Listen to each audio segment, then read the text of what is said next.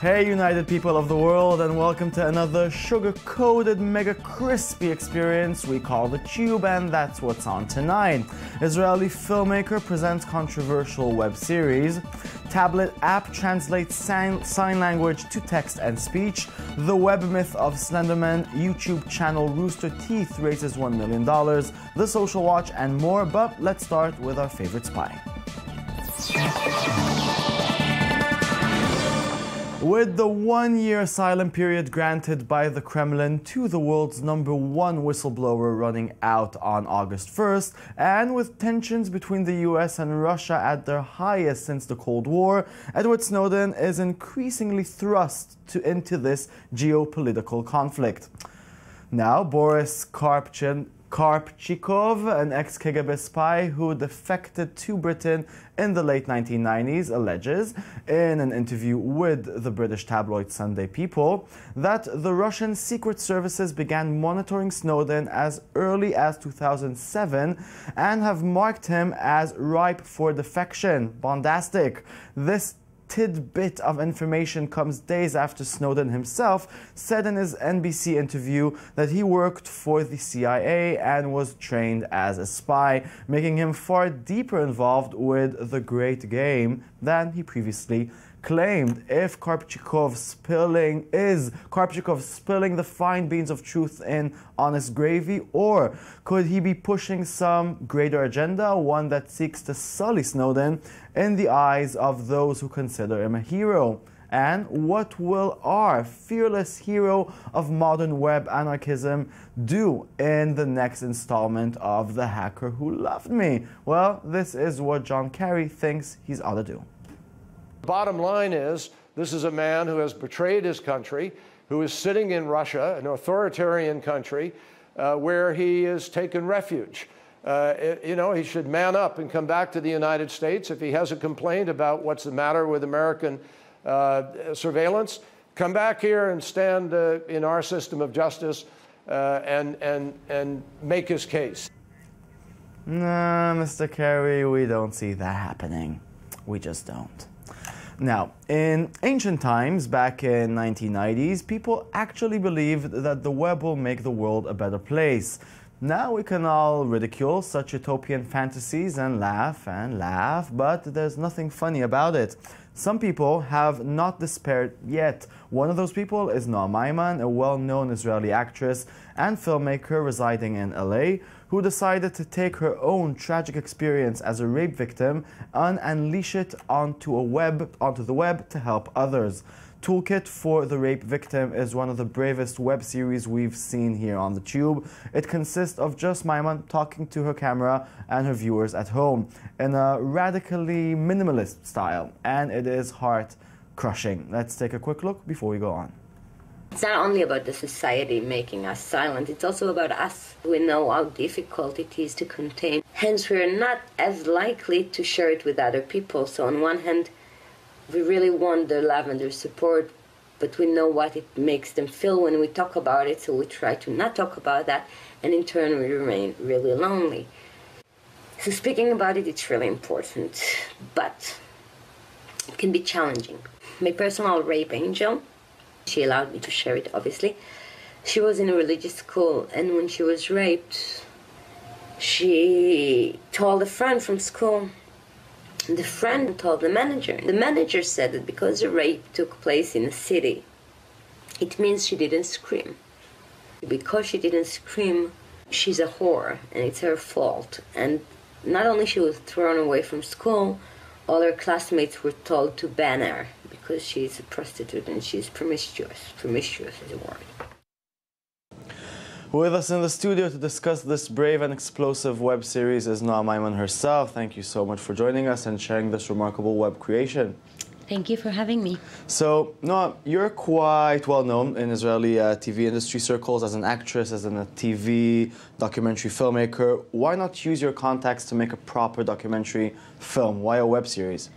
Well, I knew for a while that I want to make a film about that. All my documentaries always been about topics that I really care deeply for, and that's definitely one of them. But then I found myself with the dilemma, do I make another documentary that collects testimonies from all over the world of how bad we're treated as women, and I figured I want to do something a bit more useful. I wanted it to be a tool for the actual victims or the survivors of sexual abuse and rape, rather than another kind of showing how much do we suffer. And I was playing with the idea of making a documentary about that for a while, but I was trying to find a way to kind of crack it in a different way, to crack it in a way that would be useful for the actual survivors. And I figured that would demand something else. And then came the idea of web series. A good friend told me that he believes that the future is in the internet, and I started seeing some web series done about these topics and others, and I figured, you know what, with that I could actually reach as many people, you know, I could reach more people that I will reach in TV or series, no matter where it's going to be aired. And it's always there, you know. So whenever someone finds himself or find herself dealing with flashbacks, with the memories kind of attacking her again, it's always there. So it doesn't have like... The accessibility was very important for you. Yes, very much. And also there was part of the idea was to create a sensation that it's a one-on-one conversation.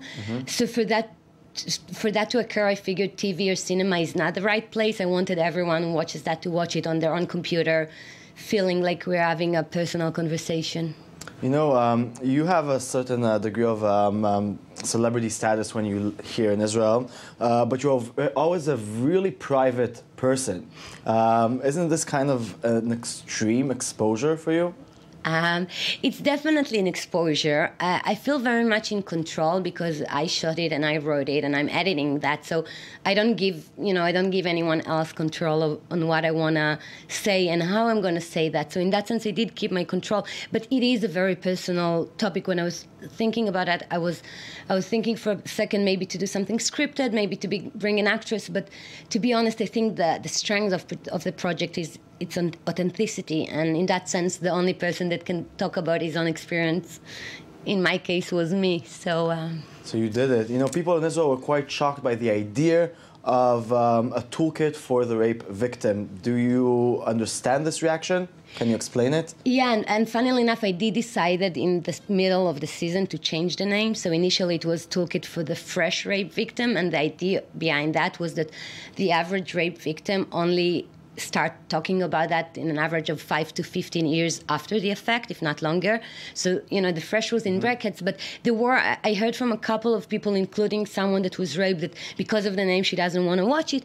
I would say it was a minority. Like the majority, even girls that cannot even say the word rape because it's so hard for them, they watch that. So the majority were kind of okay with that, but I did decide towards the middle of the season that it's kind of time to go from this a bit, I would not say aggressive, but kind of in-your-face title to a bit more optimistic it's still in your title. Face, though. Toolkit for Rape Recovery, it is kind of still in your face, but I think it puts its focus on recovery and kind of an optimistic way out of that rather than maintaining the victimization in a way. Do you think the web can actually help a woman or a man or a person in this situation? Isn't that something that requires serious professional help? I'll start by saying, and I did say there, I'm not a professional. I'm just a person that went through sexual abuse and rape and share what I discovered in my path of recovery. And for sure, it's not a replacement for therapy. And in the end of every episode, I give the numbers of the hotlines, and there should definitely be discussion with someone professional that knows how to deal with that matter.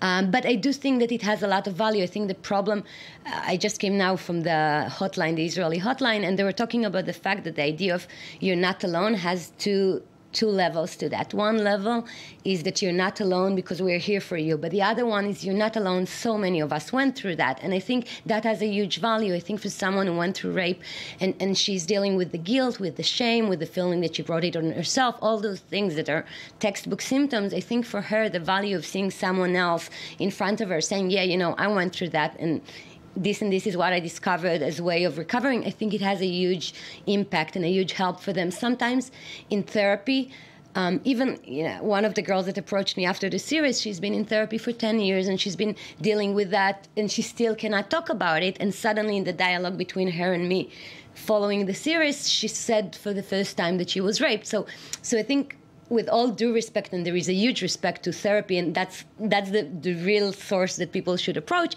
I think there is a great value in talking with someone like you that just went through the same experience. You did 7 episodes. Are you planning to continue? Is there going to be a second season or more episodes? There will be, the first season would be 11 episodes all in all, so by now I have like 10 of them I already shoot, and the last one I'm waiting to shoot once just before it's going to be on air. But I don't know, initially I thought to myself that after that I need some break from dealing with rape for a while, but then I hear so many requests and stories from people, so I'm playing with the idea. I'm thinking possibly to do a second season that would be other people, women and men, talking about their experience, but I'll see where is my mental stability when I finish this season and see what I can do. I don't know, stay strong. You're doing something super important, and I personally think you are a hero, so stay strong, and thank you very much. Thank you very much. Thank you for having me. Yeah, okay, and on a kind of similar note, why don't you use all your tech skills for something good for a change? So, why don't you take example from the motion-savvy team working to utilize the Leap motion controller together with a tablet to harness its 3D motion recognition abilities into a sign language interpreter. Using the proposed Leap-based tablet, deaf and hearing impaired people will be able to talk to the controller in sign language, and this great little gadget will translate the input into text or voice. But wait, there's more. This also will get voice input and translate it into text, making the conversation a two-sided effort, as a conversation should be, of course. Now, days after 2 12-year-old girls from Wisconsin stabbed their classmate to near death, a teenage girl in Ohio stabbed her mother, causing her minor injuries. The unlikely connection between the two events, the internet myth of Slenderman.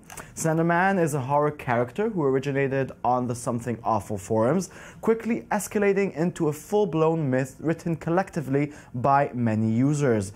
Is it that different than claiming that a heavy metal album inspired a murder by clearly mentally disturbed teens? Probably not, but at least now conservative pundits will have something to warn parents about. Slenderman is now the subject of many fan-made movies and games. Here's one horrific example, so you can blame art too.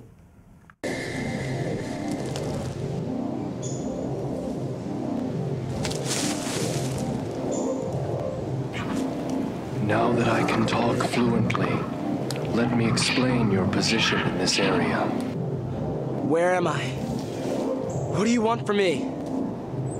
This is where I take them, the souls of pure children, to live out the rest of their lives here, in happiness, rather than the cursed lives that they would have had if they had stayed alive. This isn't what I want. I have friends. I have a family. You are choosing. And that, my friends, is bad acting. Let's move on. This clever little ad prank from Volkswagen is a demonstration of an idea you should all have gotten into your phone-addicted heads a long time ago. Don't text and drive, dummies.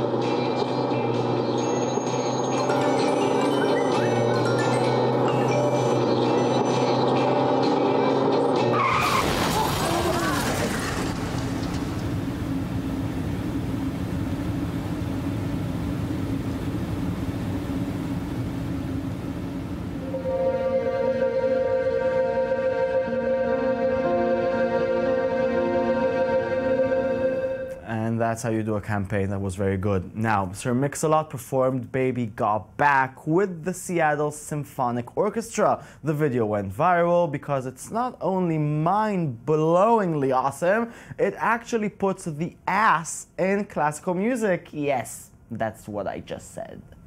What? I like big trucks and I cannot lie. You never really can't deny.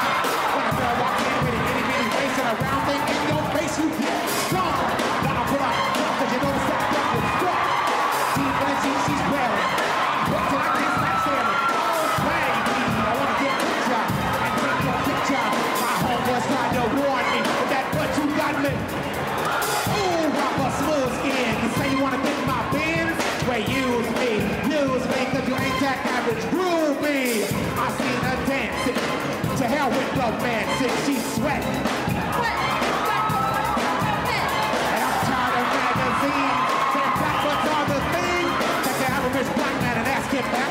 She gotta pack much back. Where's my pillows? Pillows! When your girlfriend got the butt, tell him to shake it, shake it. That's lovely. We're all for collaborations. And that's it. This show is over. Thank you very much for watching our show. Join us on our Twitter and our Tumblr. It's the Tube24, the Tube24. And always remember, it takes a big man to cry, but it takes a bigger man to laugh at that man. Goodbye, goodbye, goodbye.